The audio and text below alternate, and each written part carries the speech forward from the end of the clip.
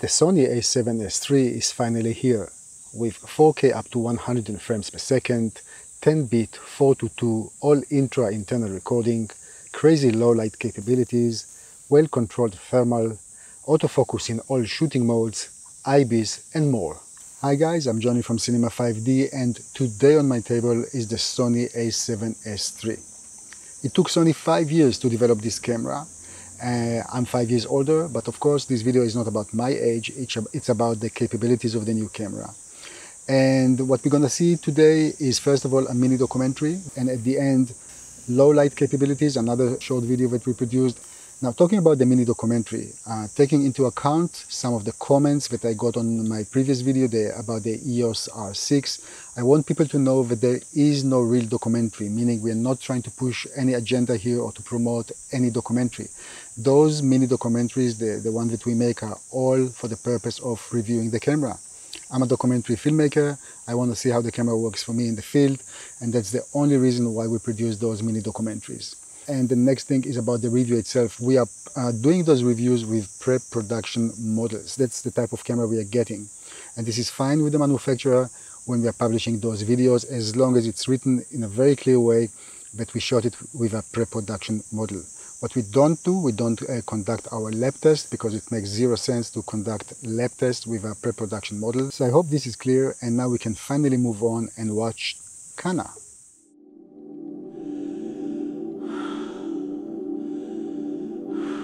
When I'm in the mountains, it's blank. I'm not thinking about anything, I'm just enjoying that moment. It's just me and the mountains and nothing else.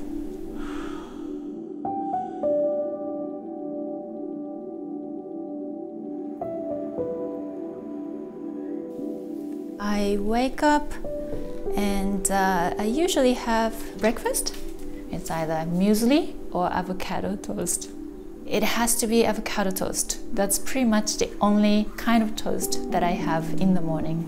And a bit of lemon juice, I would like that.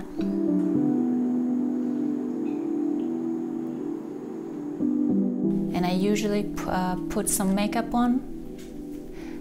Of course, I get dressed.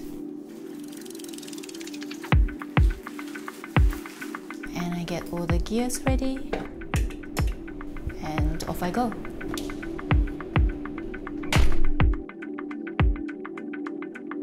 I was never interested in running.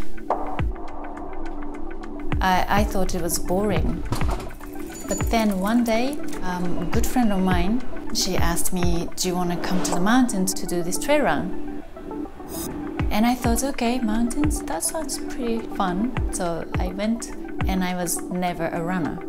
I thought that was probably one of the hardest things I did in my life.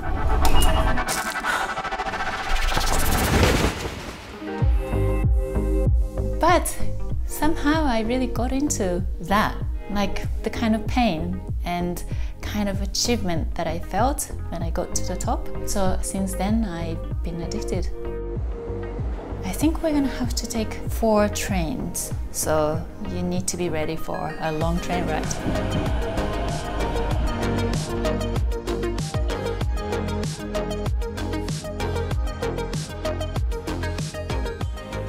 From the start to the first 6 kilometers, I think, it's a lot of uphills. We're starting at 400 and go up, up, up, up, up, up, and then we come down.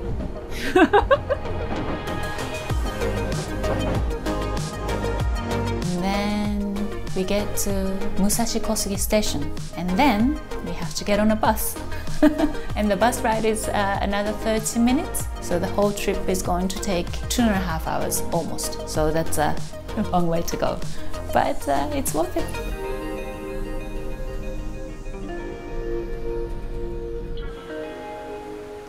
So after we get off the bus, it's going to be right in front of the shrine, right by the water stream, river. It's a very small, tiny shrine, but very pretty. I chose Mount Mitake because it's an area I really like, partially because That's where my grandparents lived. And also, this area is especially beautiful on a rainy day.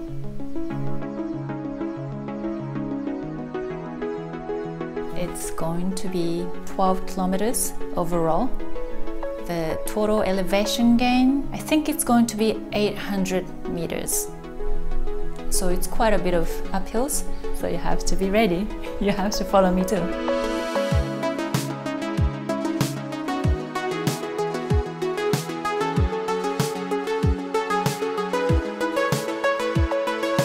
The difference between road running and mountain running, it's completely different. First of all, I think you use all different muscles.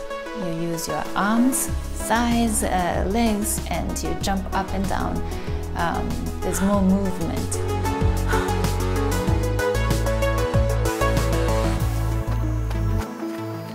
So we go from here for 20 minutes and then make a right here and go into Mitake-san, the village, mountain village. 1.5. That's what we did so far? 1.5? 1.5. How much more we have to go? We have 12.5k more. You think we can do it? Yes, I think we can do it. Let's go. But also, what I really like about is you have to be so careful not to trip over something, or roots or rocks. Sometimes you hear some sort of animals moving and I get scared sometimes. And that concentration that you get is great. Okay, we made it. Whenever I tell people I like to run in the mountains, I'm a trail runner, people think I'm running the whole time, but it's not true. The clouds are clearing up, lots of mountains. There's a town there. There's a town where? Do you see? There's We might have a bit of chat, yeah. a bit of stretching, take some photos.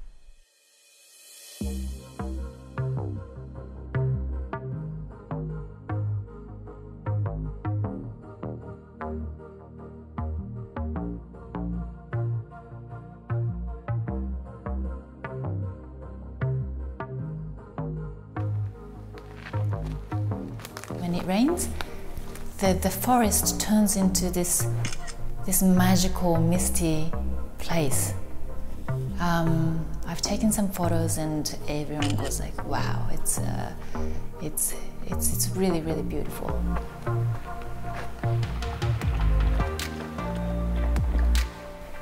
Down the hills, I really, really love running down the hills. It's such an liberating, amazing feeling.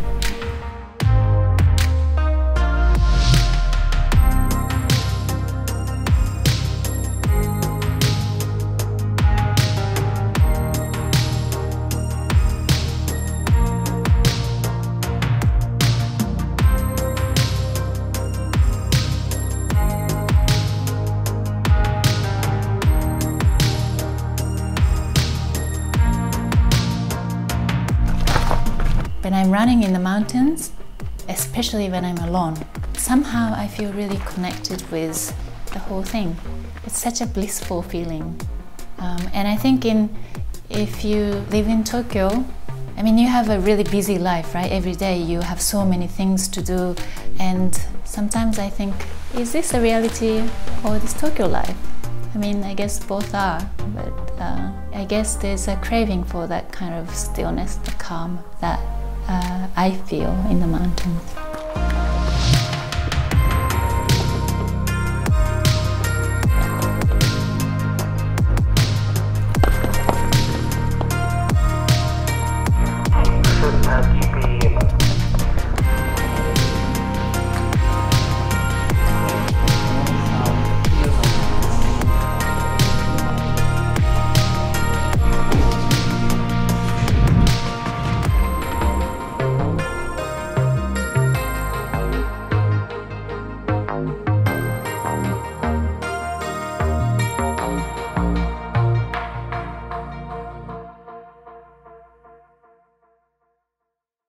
So first of all, thank you, Kana. It was really a pleasure spending the day together.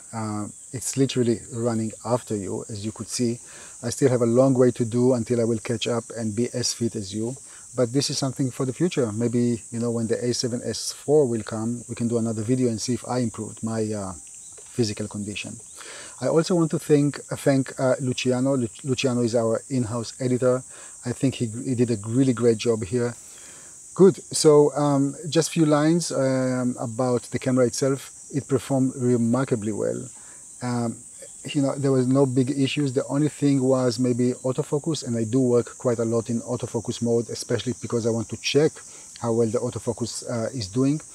There was some issue when moving from close subject to far that didn't work quite well, but again, this is a pre-production model and the information was passed to Sony, and I hope that they can improve it a little bit. And yeah, other than that, I'm running with a camera handheld. I mean, I don't have any grip, I don't have any cage on it. It's simply the camera and the lens, and I think it was very, very comfortable to hold the whole day, all in all. Yeah, other than that, the IBIS is working well, maybe not as well as we see with Canon, but I think it's doing really a great job. If it's a static shot, I think you saw many of those also in the video. Perfect. It's really like using like working from a tripod. Yeah, it's very, very nice. But if you do a lot of walking, I think it's good enough. I like this kind of balance between the shot not being too clean. That's why I'm not working with gimbals unless it's something which is not documentary. Yeah? But for documentary work, I always try to have the camera with me, and I like this balance between a bit of shakiness but still smooth video. And now let's move on and watch the video we made about the low light capabilities of the new camera.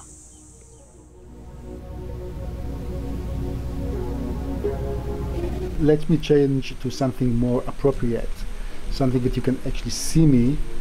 1 second please. Where is this? Okay, this is the highest, 409,600. We have color, we have autofocus. It's simply amazing. The Sony a7S3 is like a night vision device. Yeah. So I ran between 2 a.m. to 5 a.m. in my Higashikurume neighborhood here in Tokyo. I was very curious to see what I can see at night. Yeah, I was using two lenses. One is the Sony E-mount 24mm 1.4. I used it in few shots, and the other one is the 16 to 35mm 2.8. So the visuals you're gonna see were taken mostly with this lens. Yeah, of course, if I would have continued to use the 24mm 1.4, I would have a greater flexibility with the low light and better performance, but I actually wanted to use the 2.8 and see what I can come up with. Please pay attention to the value 16,000. Something is happening in the camera which makes the whole picture a bit smoother, quite interesting. And yeah, so I leave you with the footage. I hope you will enjoy. There's nothing really earth-shattering, but it's more about just to see the low light capabilities of this camera. And please don't forget, the camera itself is, of course, it's a pre-production model, so things can hopefully get even better. Thank you guys. Don't forget to subscribe to our YouTube channel, and let's see the footage. Thank you.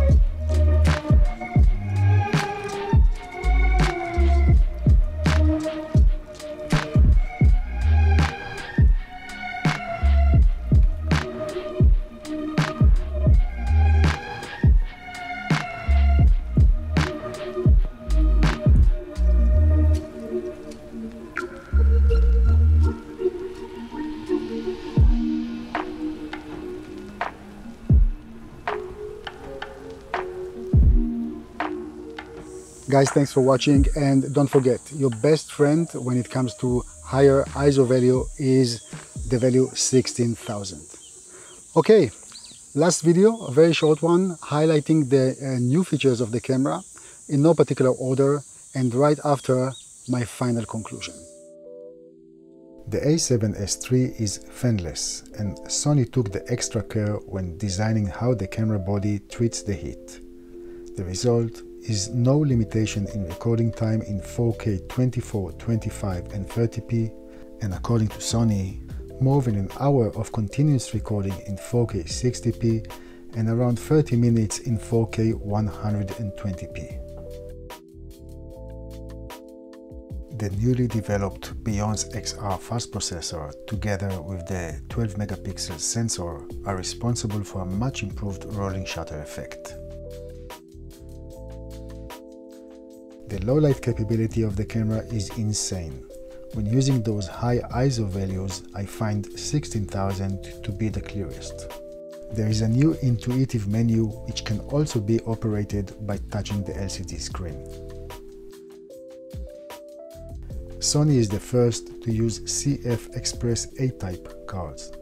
This new card is smaller in size than the SD, but faster. Use it when you want to film in 4K 120 frames per second. You can use any of the dual card slots with any of the cards for relay recording or backup. Finally, a large HDMI connector capable of outputting 16-bit uncompressed raw signal. Large comfortable grip. 7 new creative looks for out-of-the-box robust image. Newly designed internal body image stabilization system. Mind you that when using active mode, the image will crop a bit.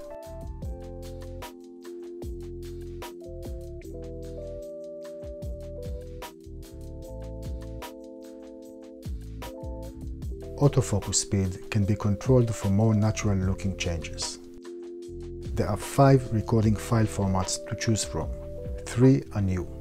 The XAVC HS is a long-GOP H.265 format, but for the highest possible picture quality, use the new H.264 XAVC SI 4K file format, which can be used for recording all the way up to 120 frames per second. The maximum bitrate when filming in XAVC SI at 4K 24, 10-bit 4:2 All-Intra is 240 megabit per second, and in 60p 600 megabit per second. The LCD screen is now completely articulated, and when connecting headphones, for example, it won't limit the LCD movement. When working in S-Log 2 or 3, the minimum ISO setting is 640. You can dial it down all the way to 160 on the expense of dynamic range, but this might be useful if you don't have an ND filter on you and still need to film outdoor. 4K 120 frames per second is beautiful, but can be a tiny bit soft, and the image is slightly cropped. And my favorite feature, the one that helps with my old tired eyes, is the red square focus box. Yes, instead of grey or white, this helps big time when focusing. Okay, conclusion. I have to admit and be completely open. When I first saw the camera, I was not that excited, because Sony kept pumping us throughout the years with exceed expectations. I don't know how many times I heard this sentence. When the A7S III will come out, it will exceed expectations. And I guess that I translated it more into the resolution side, or maybe even the internal raw recording. But Sony did something very clever here. They took it to a different direction.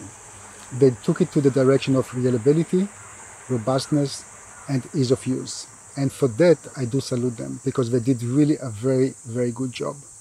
I enjoyed very much working with the camera. I never felt that it's controlling me. I thought that it just performs and delivers. So, of course, it can be that in the near future, when the camera gets to other testers, or even much better, to users, we will find some flaws. Time will tell about that. And of course, we know nobody makes a perfect product. but all in all, I think the direction is completely smart. We will get the camera again, a production model very soon, and then we will be able to test it in our lab and see the dynamic range and rolling shutter effect.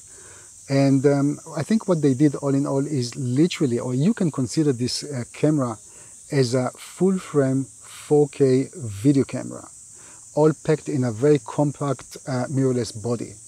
If you want, you can also get this audio attachment that Sony has.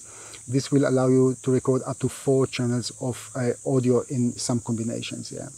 So all in all, very good Sony. And what I'm not aware of in the time of recording the video is the price of the camera, and I really hope that it will be competitive. So yeah, so it can do nice in the market.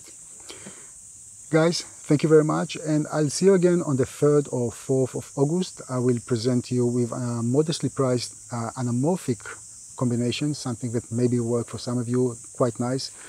And until then, thank you very much for your support, and please don't forget to subscribe to our YouTube channel. Thank you.